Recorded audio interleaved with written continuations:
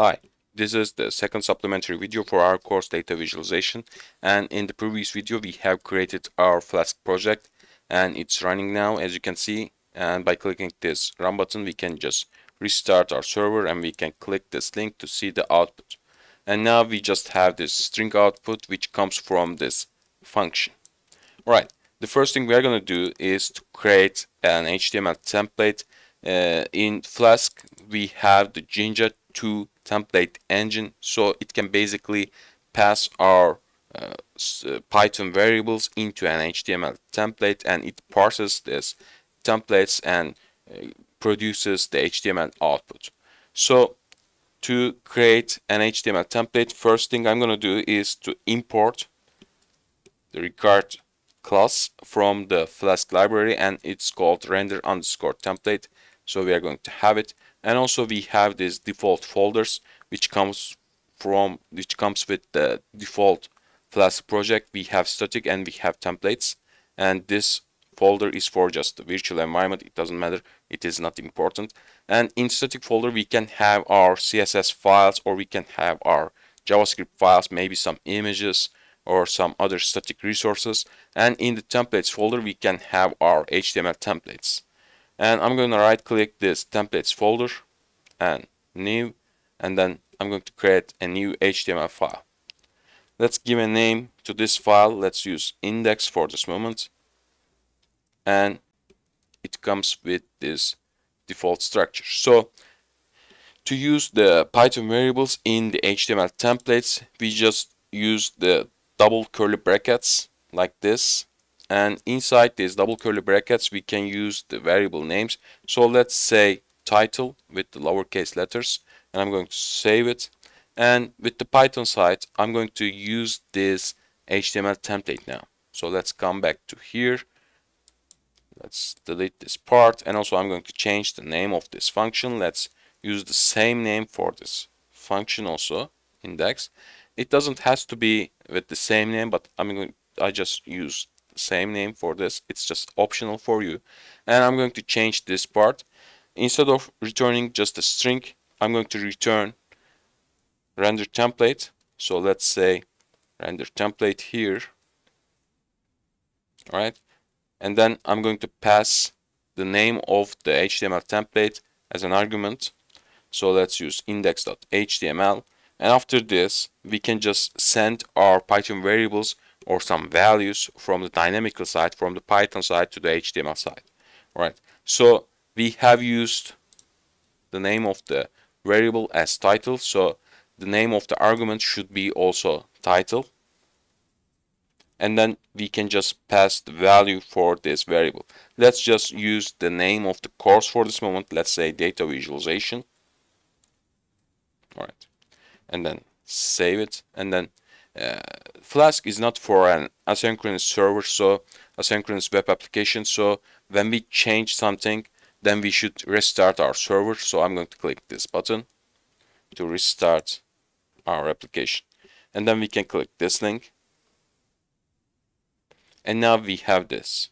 We have nothing inside this web document, but we just have the correct title, as you can see. All right. So we can also check the source of this file by clicking the Ctrl U, and then we have this source. All right. So instead of the double curly brackets title, we just have the value of this variable now.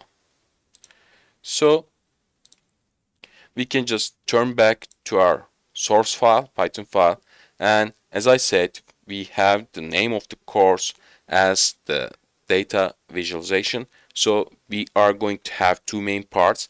The first part is going to be about data. So the first thing we are going to do is to learn the methods to get some data. So we can get the data from just a text file or CSV file, or maybe from some database, or we can get it from the web. All right. So to start, I'm going to just get some data from a well-known website which is called sahibinden.com. So let's run our browser and see what we have. Let's go to the website sahibinden.com, And I'm going to get some data about a car. So it's going to be a Citroen C3 Aircross, but it's not a car, it's a SUV. So let's click Citroen as a brand, and then for the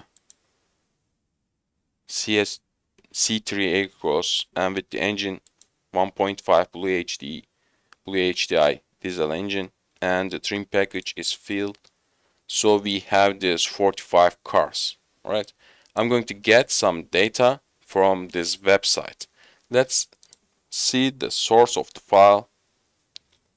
So we have this long and complicated HTML source actually, and to extract some data from this HTML source, we are going to use a Python module which is called Selenium. Actually, Selenium is for some tests about the web application. So you can just when you develop a web application, you can just test your web application by using Selenium. So it just behave like a real user. So it can click some links or it can download some files. So basically it can test your website, all right? But we are going to use this module to get some data from a website. So let's turn back to our application Python source file. So let's start by importing the required package.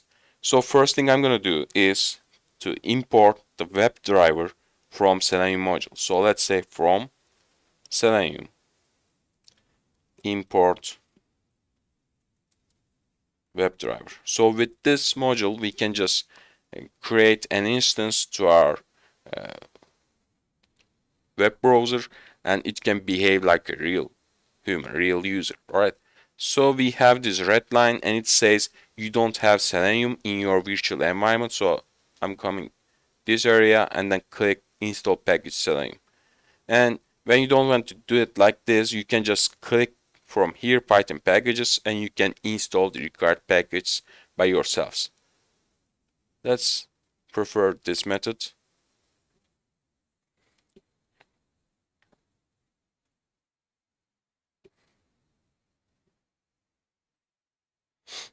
We are waiting for the Selenium package now.